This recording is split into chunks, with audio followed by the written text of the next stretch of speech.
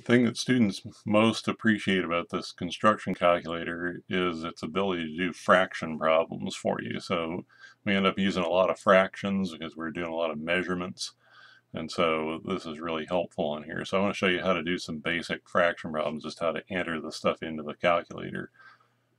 So I'm going to do this problem 1/4 plus 3/8. So the way I do that is I do 1 fraction bar 4. And you see how it says 1/4 here, and it says 0 inches and 1/4. That just means there's no whole inches. We're just doing 1/4 of an inch. And then I'm going to do plus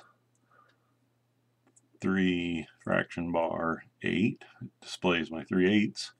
It equals, so 1/4 inch plus 3/8 of an inch is 5/8 of an inch. So practice that on yours. So now we're going to do, what if we have whole number of inches in addition to fractions? So I have 11 1/8 inches, and I want to add it to 4 1/2 inches.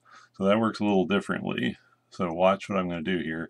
11 inches and 1/8.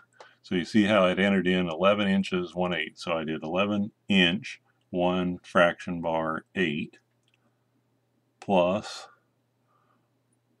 4 inches, 1 fraction bar 2. That gives me 15 and 5/8 inches, 15 inches and 5/8. And then remember, we talked about on another video that if you want to convert that into feet and inches, you can just do convert feet, and it'll make it into 1 foot 3 and 5/8 inches.